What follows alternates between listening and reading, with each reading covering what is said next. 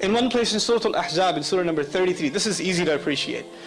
He says, I'll recite the Arabic first, مَا جَعَلَ اللَّهُ لِرَجُلٍ مِّن قَلْبَيْنِ فِي جَوْفِهِ. Allah, the one to be worshipped and obeyed, did not place two hearts inside of any man. I'll say that again. Allah did not place two hearts inside of any, what did I say? Man. So obviously, who's being excluded here?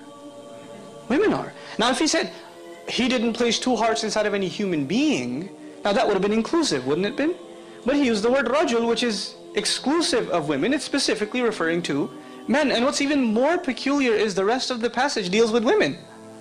It's very interesting. The rest of it deals with spouses and all of that. But the first part of it is particularly assigned to men. The other thing that's also peculiar, and I want you to remember, is that when hearts are mentioned, now where are hearts located? In the chest. And this is actually a figure of speech used in the Quran all the time. Al-qulub allati fi as-sudur. Hearts that are in the chests.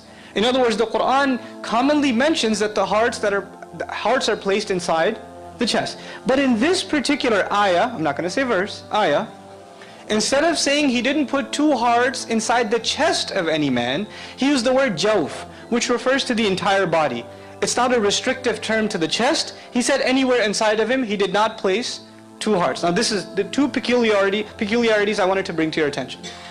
And this is kind of obvious, because a woman can get pregnant. And if she does, she can have two or more hearts. But when she has those two hearts, they're not in her chest, but they are inside of her. So jawf is more appropriate.